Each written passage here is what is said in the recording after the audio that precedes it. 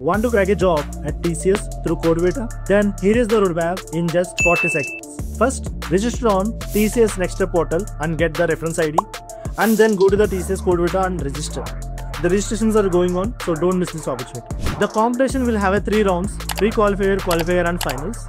In pre-qualifiers, 6 hours, 6 questions, and qualifier 8 hours, 8 questions, and in finale, it is 10 questions and 10 hours. You have to master in any one programming language, that is C, C++, Java, Python, and you need to very good at DSA topics. Then you can able to clear these rounds.